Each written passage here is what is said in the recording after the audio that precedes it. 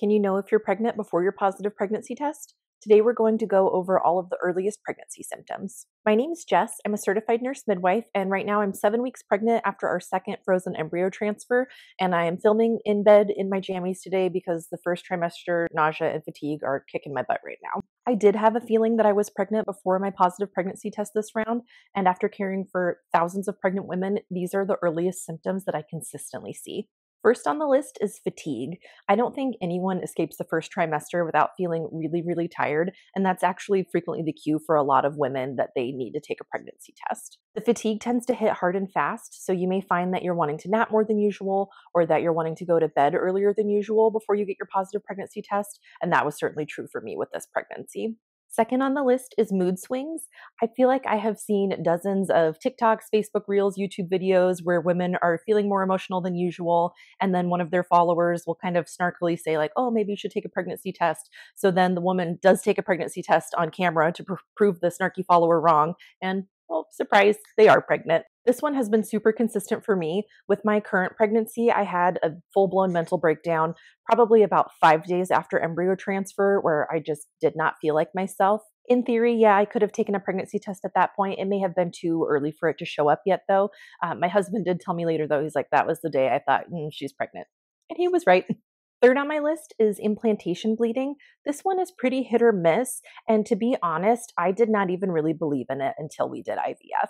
Implantation bleeding is really light pink vaginal spotting that you'll notice usually just when wiping a day or two before you miss your period. As a women's healthcare provider, the reason I didn't really believe in this is because the embryo is so small. The thought that it could cause any noticeable bleeding when it was implanting seemed really unlikely to me. And so my logical explanation was that, well, maybe your progesterone is starting to drop and that's causing spotting. But then once the implantation occurs, it stops the spotting because the embryo is then releasing HCG and the body realizes, oh, we need to increase our progesterone and make sure we don't start a period. However, with both of my embryo transfers, my first one ended in a chemical pregnancy, and then my current one that I'm pregnant with, I did have that very, very faint spotting a couple of days before my positive pregnancy test. And I know my progesterone wasn't dropping because I was on a continuous dose of progesterone. So I really don't have another explanation for it other than implantation. That being said, I never experienced implantation bleeding with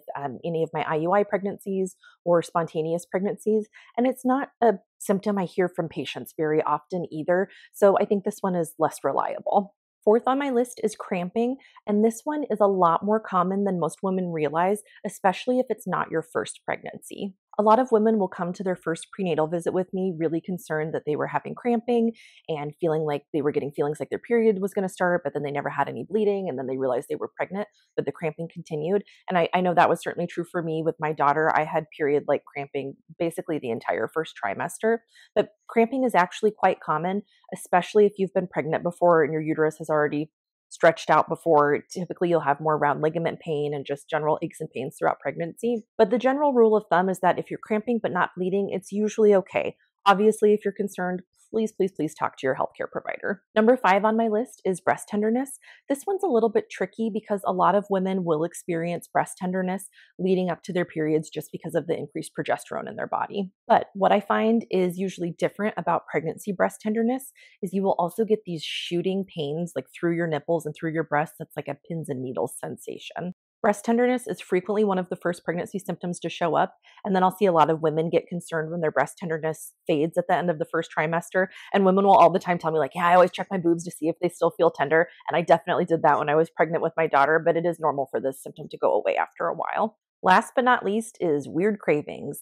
I don't know why, but the second that I'm pregnant, a dill pickle sounds like the most delicious thing in the entire world to me. And that also happened with this pregnancy. Before I had my positive pregnancy test, there was one day I was at work where I was like, I gotta buy a jar of pickles on the way home. This is another one that a lot of my patients report to me that makes them realize that they need to take a pregnancy test because they're craving something they would not ever normally want, or a combination of foods that they usually wouldn't put together. I love talking with my patients about their weird cravings. I just think it's really interesting. So I always ask, like, what are you craving?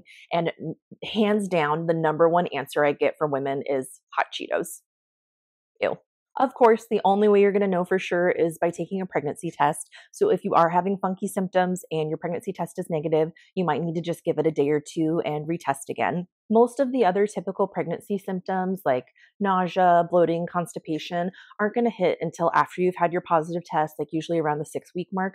But occasionally I will have women come into my office at just like 4 weeks pregnant, like just missed their period, and they're already puking their guts out. So that certainly does happen. If you had a wild pregnancy craving that made you realize you were pregnant, please drop a comment below. I would love to hear it. I post new videos every week about infertility, pregnancy, and my own IVF journey. So please like, subscribe, turn on the notification bell so you don't miss an upload. Next week, we're going to talk about how to afford IVF if you feel like it's out of your budget. Thank you so much for watching.